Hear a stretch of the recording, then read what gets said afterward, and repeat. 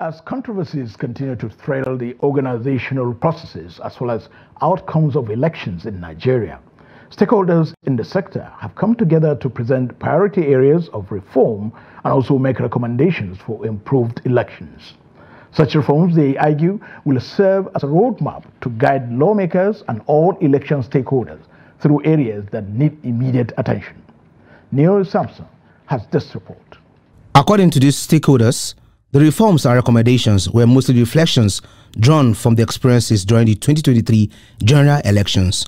They include the unbundling of INEC, electoral offences, and electoral adjudication, among others. What you find in most elections is that for officials on the field, non-formal officials like observers, journalists, they get disenfranchised from the process by not voting early or by not having access to voting at all, which means that, they can't fulfill their fundamental civic right.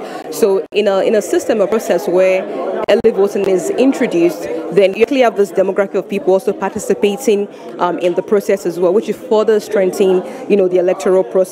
Diaspora voting is quite critical. You will see that, in some elections across the world, wherever you live, so long you're a citizen, you can essentially, through the use of technology, participate in elections, and that that definitely strengthens the electoral system as well. We want inclusivity deepened in the electoral process.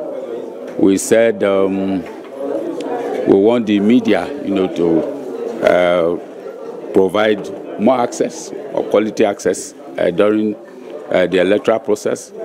We said we do not want media professionals to be criminalized for certain offenses that media organizations may have been perceived, to commit during the electoral process. They also justify calls for the adoption of these reforms and recommendations, saying they will go a long way rebuilding public trust in Nigeria's electoral process, enhance the efficiency of elections, and ensure that the outcomes of elections reflect the will of the people. Reforms are meant to strengthen institutions and different stakeholders, to also, introduce accountability in the system as well. And so it is our hope that different stakeholders will take these reforms, will reflect greatly on the gaps that we have at the moment, and understand that these reforms are meant to strengthen us as a country and essentially improve our democratic environment.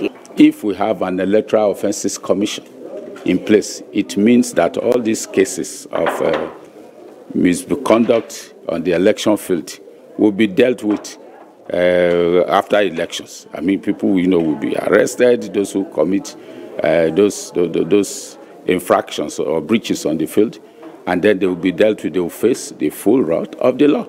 Electoral reform is a broad theme that covers, among other things, improving the responsiveness of electoral processes to public desires and expectations, hence its importance.